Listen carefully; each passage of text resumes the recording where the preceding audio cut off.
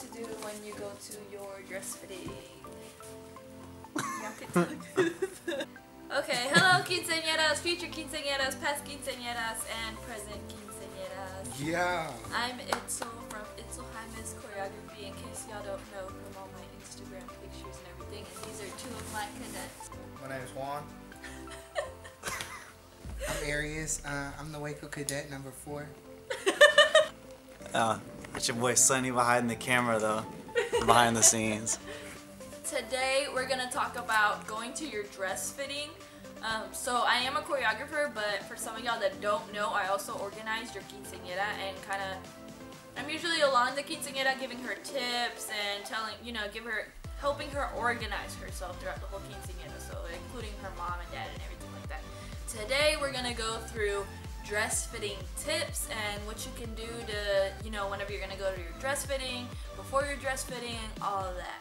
First of all, you have to find out, whatever boutique you're going to go to, you have to find out if you're going to need a dress fitting appointment. The reason that boutiques have appointments is because they want to be able to concentrate on just you. Imagine trying to get 10 different girls ready at the same time, and each girl wants 5, 6, 10 different dresses. It gets pretty confusing, and really there's a lot of havoc in that. So make sure that you try and book your appointment with time. I recommend that you start booking dress fitting appointments about 8 to 6 months before your quinceañera, or even if it's a year before. That way you kind of start getting an idea of what type of colors, what type of styles, if you want ruffles, if you want an A-line dress, if you want a really poofy one, ruffles, no ruffles. I mean, it really just depends if you want different layers or anything like that. Choosing your color and style, that really depends on your theme or what types of colors you like. I had a girl who had a Aladdin themed quinceañera, so she wanted a mid-colored dress with gold accents on it. Her court had purple. It really just depends on your theme. Now, if you don't have a theme and you really don't want to go by a theme, I would usually, whenever you go to dress fittings, I would try on different colors and see which one you like better on yourself. There's some girls that really can't do champagne because the color washes them out. So like me, I'm really pale, so I can't really have any champagne colors or anything like that. Any colors that are too bright. Oh my gosh, scared me. It just really depends on your skin tone and what you like. Same thing, do you want a strapless dress? Do you want a dress that oh, do I have one? Wait, looking for it. I got this dress. Okay. Sunny, I don't know if you can zoom in. Yeah, I got you. But this has a halter top dress and it kind of covers you up here. There's just really different dresses. I mean, there's dresses that have this so that it hangs off your shoulder. It just really depends. There's dresses with sleeves. There's just different styles of dresses that that you're gonna want to see. Oh, look, there you go. Aries has one with sleeves. Yeah, a sleeve dress. See? Put it on. No.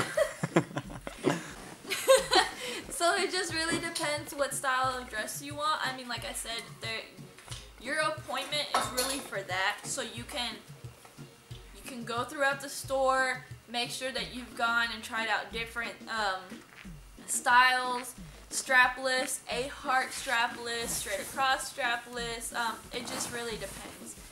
That day, whenever you go to your appointment, make sure I think that a lot of girls, whenever they try on a dress, they really want to look pretty. And if for any reason you feel like you don't, you kind of want to feel like it's that day of your quinceañera in a way. So if anything, what I would do is put on light makeup, something natural looking, nothing too heavy, because the same thing, you don't want to get any of the dresses dirty at the boutique. It's a really big hassle to kind of get makeup out, and you really don't want to see half of your face come off on the dress.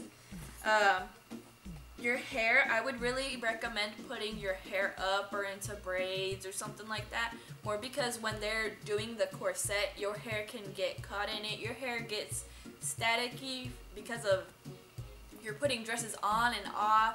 There's just different things that you really don't want to be, having to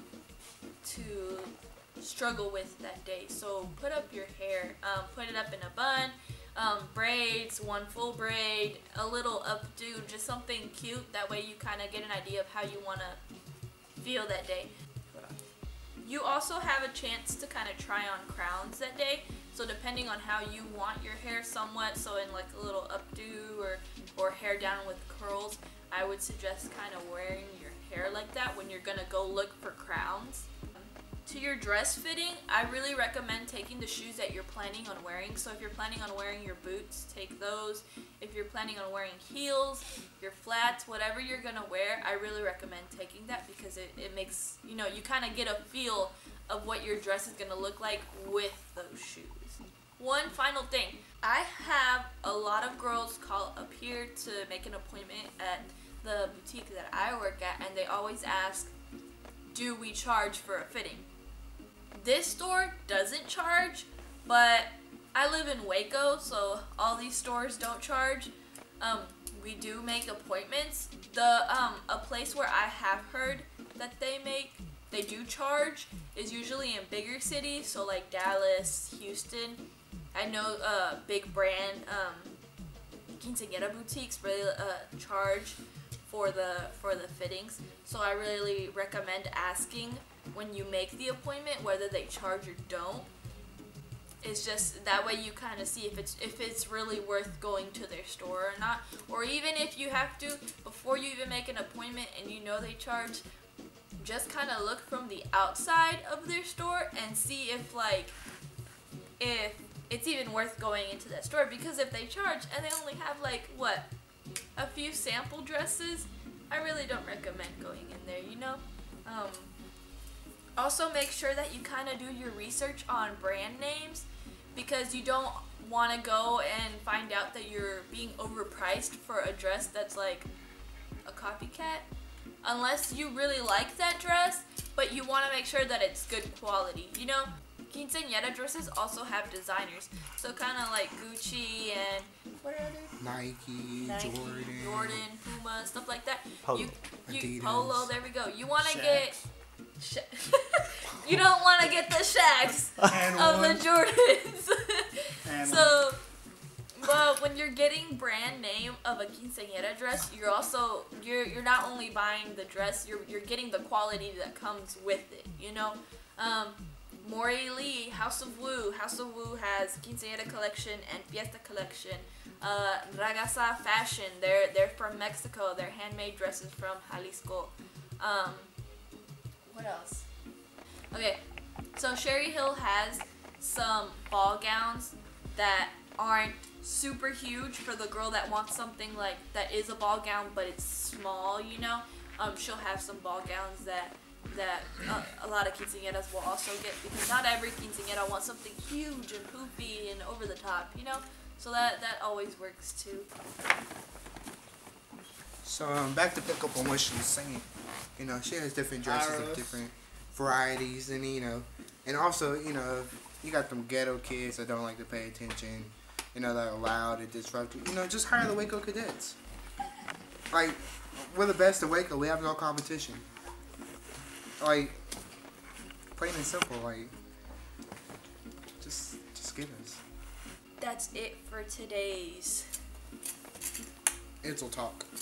Story time with Itzel. That's what we should call it. Okay, so for those that don't know, a lot of people don't know, I usually have like my meetings with kids after practice, and I usually call it Story Time with Itzel. So that's what we're gonna call these segments now. No. Yes, we're calling it Story Time with Itzel. Yeah, that is Itzel's tips. no. This is the first. The name's in progress. How about that? Okay, you know what? For right now, it's gonna be Keeping Up with Itzel. No. Ooh. Keeping it 100 with Itzel. No, okay. Story time with Itzel. Today was our first segment of Story And the Time Waco Cadets. with Itzel, and Yeah, with a special guest. featuring our special guest. Wait, get the Waco Sunny. Cadets. I got you. Hey. My turn. We out. This word.